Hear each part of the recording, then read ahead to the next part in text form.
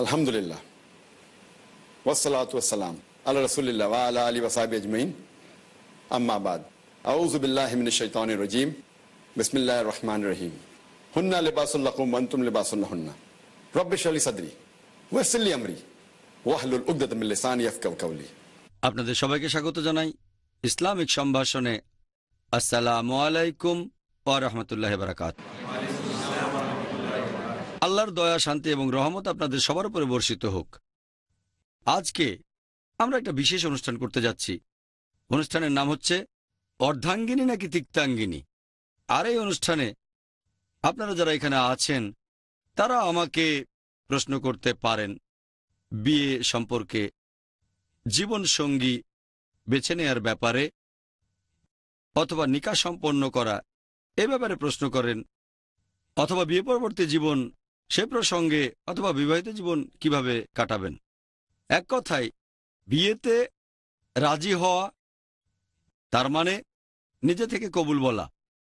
এর আগে যে প্রশ্নগুলো আসতে পারে সেগুলো, আর বিয়েতে রাজি হওয়ার পরে তার মানে কবুল বলার পরে যে প্রশ্নগুলো আসতে পারে সেগুলো, যাতে করে বিবাহিত দম্পতির জীবন কোরআন ও হাদিস অনুযায়ী হয়। এক কথায় আজকের এই প্রশ্নোত্তর পর্বে আমরা জানার চেষ্টা করব বিবাহিত জীবন কিভাবে সফল হতে পারে। এটা কি হবে ওয়েডলক নাকি প্যাডলক? বিয়ে যদি সফল হয় তাহলে ওয়েডলক, তা না হলে হবে প্যাডলক। বিয়ে নিয়ে কথা, তাই এই অনুষ্ঠানে পুরুষদের চেয়ে মহিলার সংখ্যা বেশি, প্রায় 50 জন মহিলা আর 10 জন পুরুষ। দুপক্ষই যেন সুবিচার পান সেজন্য মহিলারা 5-6টা প্রশ্ন করবেন, তারপর পুরুষদের একটা প্রশ্ন। আপনাদের প্রশ্ন হবে বিয়ে অথবা নিকাহ নিয়ে। ফিকা বা মাসাইল নিয়ে কোনো প্রশ্ন করবেন না, প্রশ্ন করবেন বিয়ে প্রসঙ্গে। বিয়ের আগে জীবনসঙ্গী বেছে নেয়া, বিয়ের পরে দাম্পত্য জীবন কিভাবে কাটাবেন এরকম প্রশ্ন। নারীর অধিকার বা পুরুষের অধিকার নিয়ে কোনো প্রশ্ন করবেন না, সেগুলো নিয়ে পরে অনুষ্ঠান করব।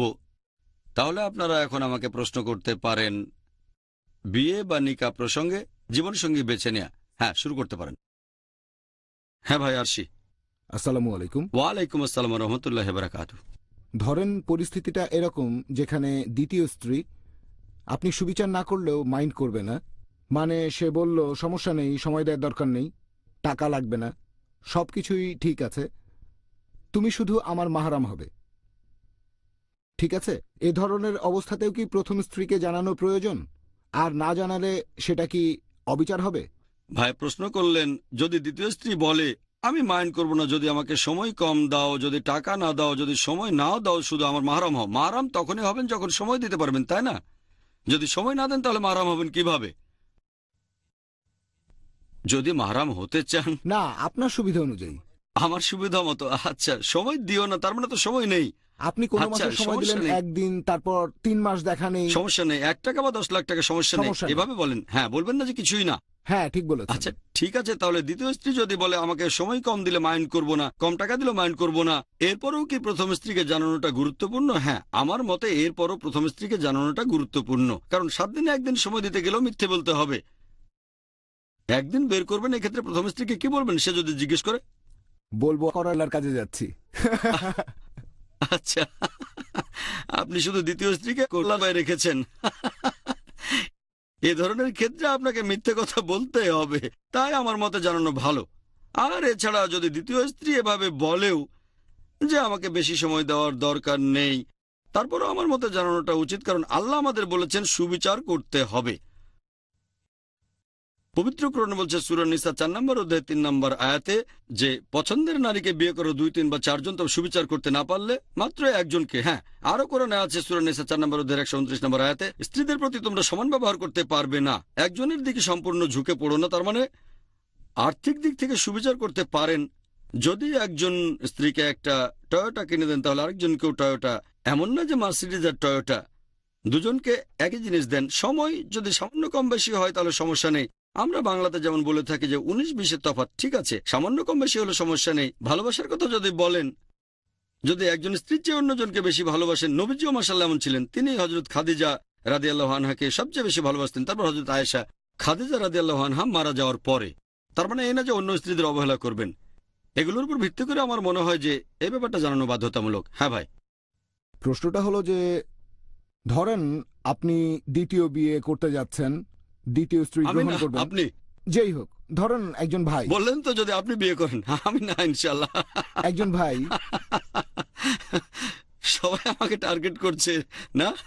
না না না, আচ্ছা। আচ্ছা এখন মনে করেন যে সেই মহিলা, সে বলল যে আমাকে বিয়ে করো, আর সেই মহিলা আরো বলল যে সুবিচার করতে হবে না। ধরেন স্বামী তার আর্থিক ভার বহন করতে পারবে না, সময় দিতে পারবে না, তবে মহিলা বলল কোনো সমস্যা নেই, প্রথম স্ত্রীকে যেরকম টাকা দাও সেটা আমাকে দেওয়ার কোনো প্রয়োজন নেই, ইত্যাদি ইত্যাদি। এটা করার কি অনুমতি আছে? এটা কি করা যাবে? সুবিচার করার জন্য ধনী অথবা গরিব হওয়াটা গুরুত্বপূর্ণ না। গরিব লোকের তুলনায় ধনী লোকের পক্ষে সুবিচার করাটা বেশ কঠিন। ধনী লোক একজনকে দেবে মার্সিডিজ গাড়ি, আরেকজনকে হয়তো দেবে একটা টয়োটা। সাম্যতা খুবই গুরুত্বপূর্ণ। এখানে ধনী গরিব কোনো ব্যাপার না, সুবিচারের ক্ষেত্রে টাকার কোনো গুরুত্ব নেই। তাহলে আপনার ইনকাম যাই হোক না কেন, হয়তো সেটা 5,000 টাকা, অথবা সেটা হয়তো 5 লাখ টাকা, অথবা 50 লাখ টাকা, সুবিচার মানে সমতা। সুবিচার মানে হচ্ছে পরিমাণে বেশি নয়। এমন না যে শুধু ধনী লোকেরা একাধিক বিয়ে করতে পারবে, গরিব লোক পারবে না। কারণ একজন মানুষের জীবন ধারণ করতে কত টাকা লাগে কোনো ঠিক ঠিকানা নেই। কেউ কেউ হয়তো সারা মাস খুব ভালোভাবে চালাতে পারে মাত্র 2,000 টাকা দিয়েই। কেউ হয়তো মাসে 2 লক্ষ টাকা খরচ করা পড়লো, আরে আমার এটা নেই, আমার ওটা নেই, আমি গরিব। আর আমাদের অর্গানাইজেশনে কারো বেতন হয়তো কয়েক হাজার, আবার কারো হয়তো কয়েক লাখ টাকা। এমনও হতে পারে যার ইনকাম মাসে 4-5 হাজার, সে হয়তো অনেক সন্তুষ্ট, হয়তো পরিবারও বড়, পাশাপাশি যে লাখ টাকা বেতন পাচ্ছে সে হয়তো সন্তুষ্ট না। আশা করি উত্তরটা পেয়েছেন। না, আসলে আপনি একবার এরকম কথা দিয়েছিলেন মাসে 4,000 টাকা দেবেন। কে? আপনি বলেছিলেন 4,000 আচ্ছা। দেবেন। ধরেন আপনার ইনকাম 4,000, হুম। আর ধরেন এক বোন আপনাকে বিয়ে করতে রাজি, আপনার ইনকাম মাত্র 4,000। সে আপনাকে বিয়ে করতে চায় কারণ সে একজন মাহরাম চায়, সে আপনার সাথে থাকতে চায়, কিন্তু টাকা কোনো ব্যাপার না। আপনি তাকে কোনো টাকা দেবেন না, তাকে কি বিয়ে করতে পারবেন? আর বিয়ের সময় এরকম কিছু করার কি অনুমতি আছে? ভাই এখানে একটা কথা বললেন যে ম্যারেজ প্রিপারেটরি কোর্সের একটা অনুষ্ঠানে আমি বলেছিলাম যে বিয়ের আগে হবু স্ত্রীকে কি বলেছিলাম, আপনাকে কমপক্ষে 4,000 টাকা দিতে পারবো। যা বলেছিলাম তার চেয়ে অনেক বেশি দিচ্ছে আলহামদুলিল্লাহ। এখন চাইলে কমিয়ে দিতে পারি যদি কমাতে চাই। আমি তাকে 4,000 অনেক বেশি দিচ্ছি আলহামদুলিল্লাহ। এখন চাইলে কম দিতে পারি। তবে এখন পরিস্থিতির কথা যদি বিবেচনা করি, আপনি যা বললেন সেটাই আপনার ইনকাম, তখন আপনার জানানোটা গুরুত্বপূর্ণ। এখন সেটাকে অর্ধেক করে দিতে পারি, সে রাজি হয় কিনা সেটা পরের কথা। কিন্তু যদি কাউকে কোনো কথা দেই, এটা কি নিকানামার শর্ত? না, তাকে কথা দিয়েছিলাম। এখন আল্লাহ তাআলার আদেশ পালন করাটা কথা রাখার চেয়ে অনেক বড় দায়িত্ব। যদি নিকানামার শর্তটা লেখা থাকে তাহলে ব্যাপারটা আলাদা, আমাকে সেটা দিতে হবে। মুখে বললাম মাসে 4,000 টাকা করে দেব, কিছুদিন পরে ধরেন তার মা অসুখে পড়ল, প্রতি মাসে আরো 2,000 টাকা করে লাগবে, তখন কি করব?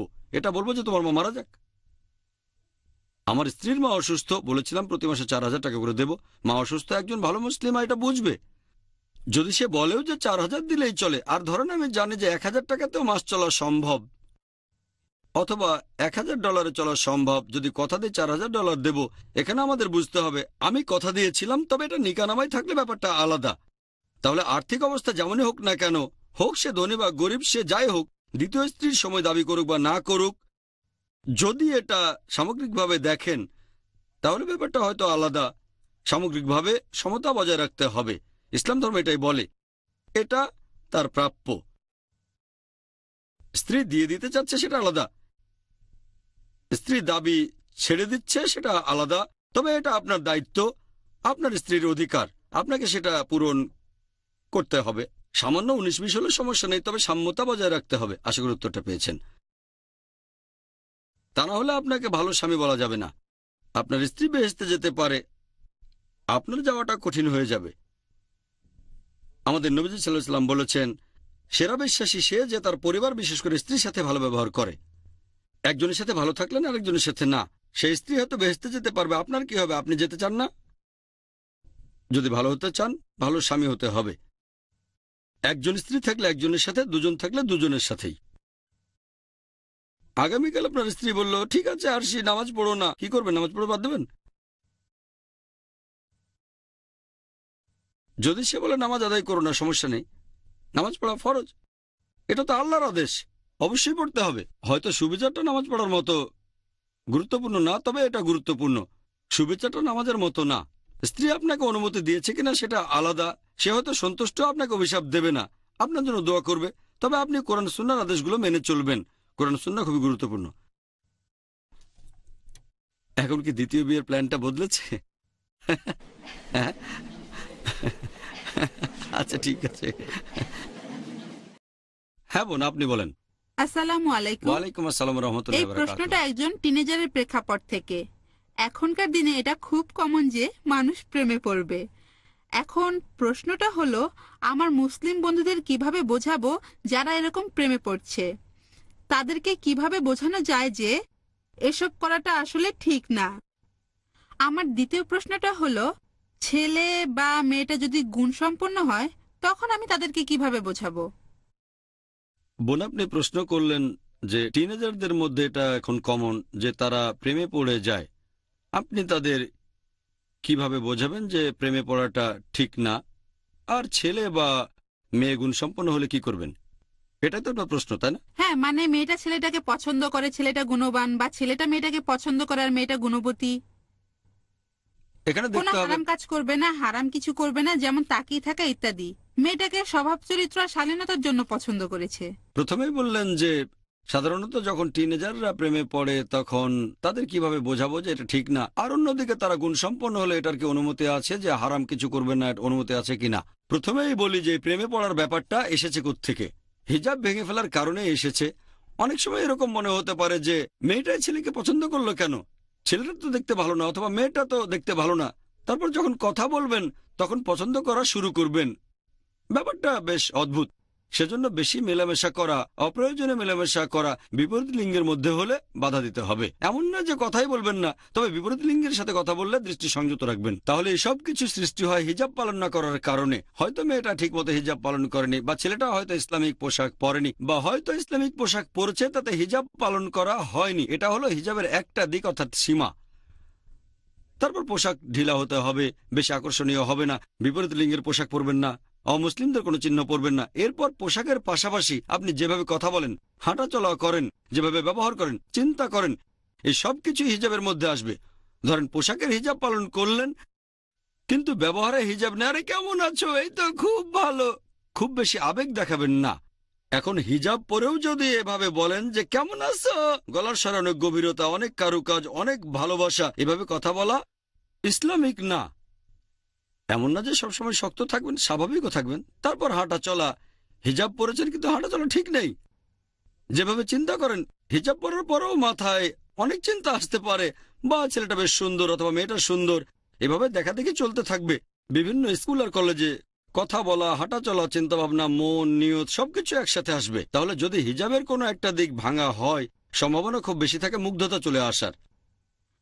আর এভাবেই আল্লাহ সুবহানাহু ওয়া তাআলা আমাদের স্রষ্টা, তিনি আমাদের সৃষ্টি করেছেন। যদি বিপরীত লিঙ্গের সাথে কথা বললে আপনার কিছু না হয়, তাহলে তো আপনাকে ডাক্তার দেখাতে হবে।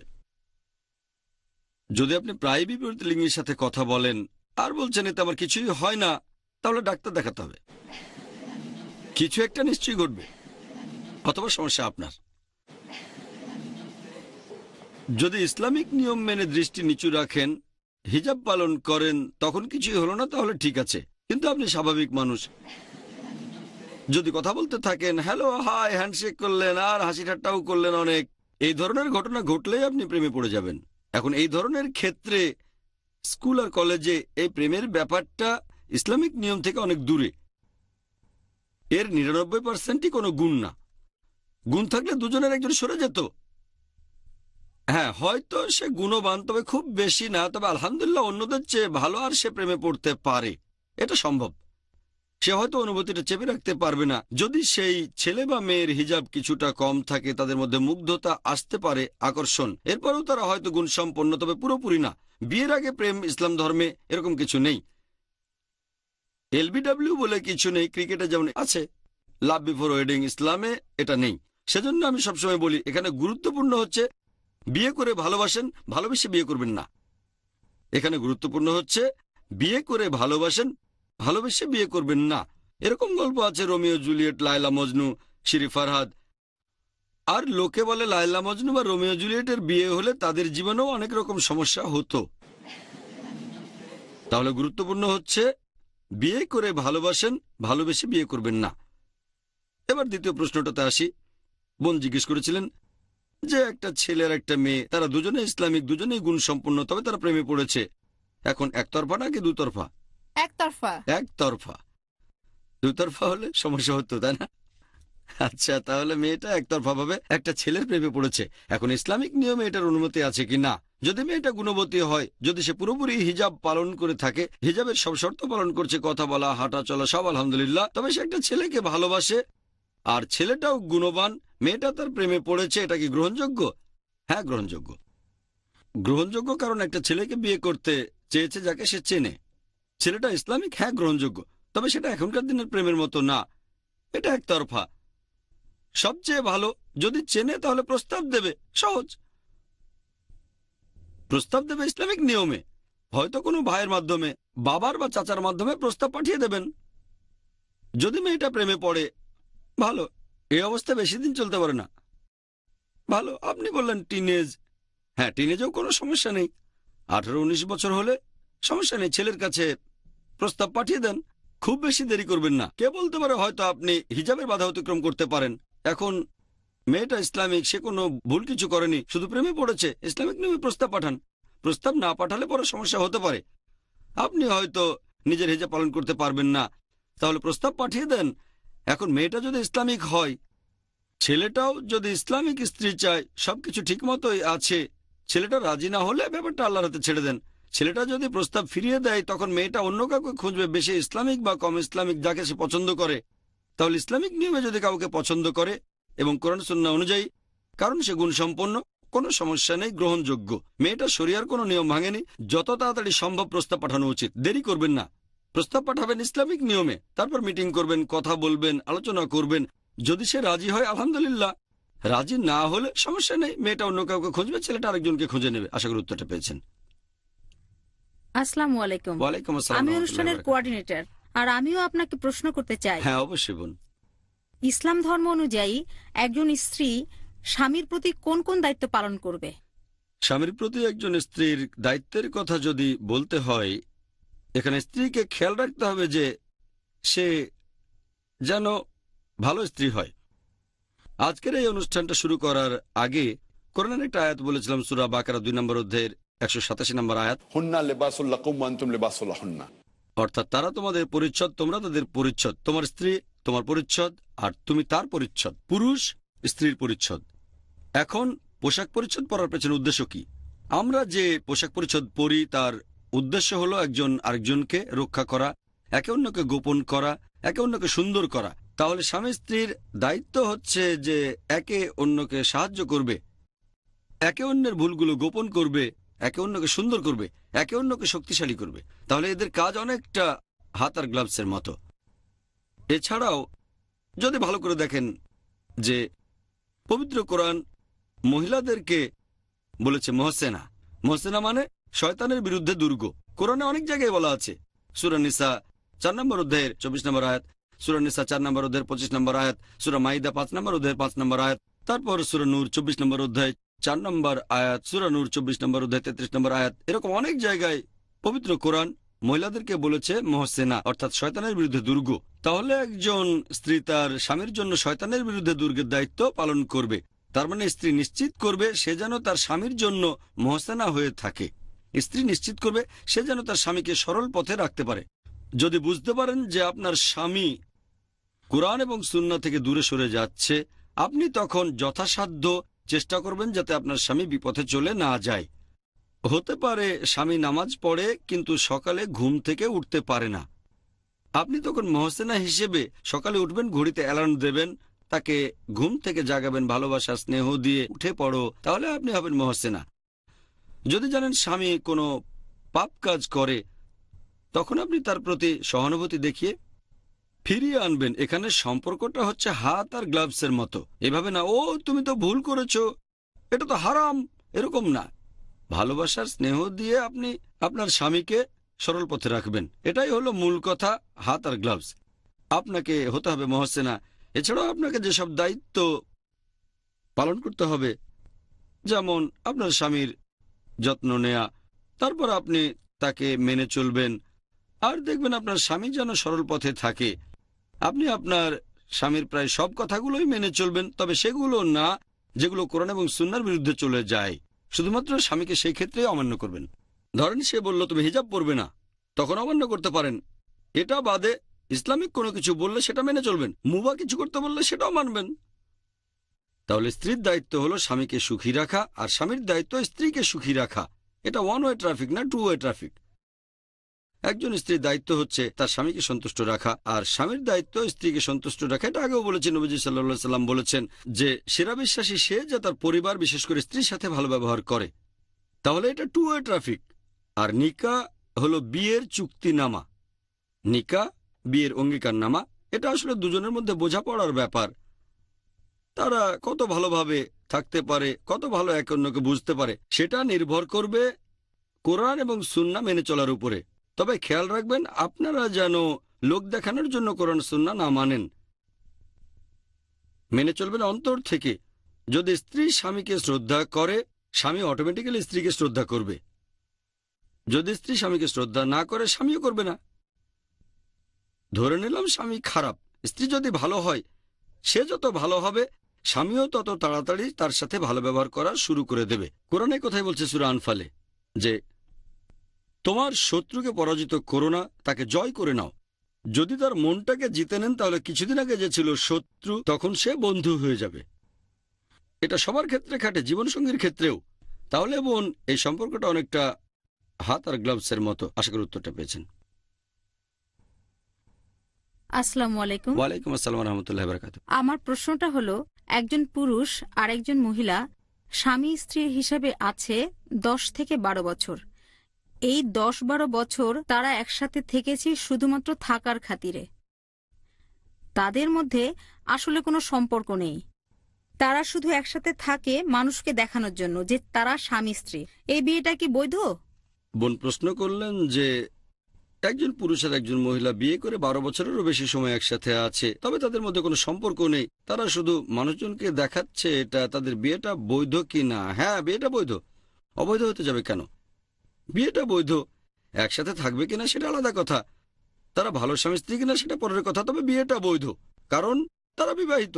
যদি কোরআন এবং সুন্নাহ অনুযায়ী বিয়েটা হয়ে থাকে তাহলে বিয়েটা বৈধ। তারা তো তালাক দেয়নি, তালাক না দিলে বিয়েটা বৈধ। হয়তো ভালো স্বামী বা ভালো স্ত্রী নয়, সেটা আলাদা ব্যাপার, কারণ বিয়ে করলেও সেখানে সম্পর্ক থাকাটা বাধ্যতামূলক না। বিবাহিত জীবনে সম্পর্ক বজায় রাখাটা বাধ্যতামূলক না। তারা হয়তো ভালো স্বামী স্ত্রী নয়, তবে বিয়েটা বৈধ আর এখনো স্বামী স্ত্রী। আশা করি উত্তরটা পেয়েছেন। অনুষ্ঠান এখানেই শেষ করছি, আর আল্লাহর কাছে দোয়া করছি তিনি যেন পথনির্দেশ দেন যাতে করে কোরআন এবং সুন্নাহর কাছাকাছি আমরা থাকতে পারি। ওয়া আখির দাওয়ানা আলহামদুলিল্লাহি রাব্বিল আলামিন।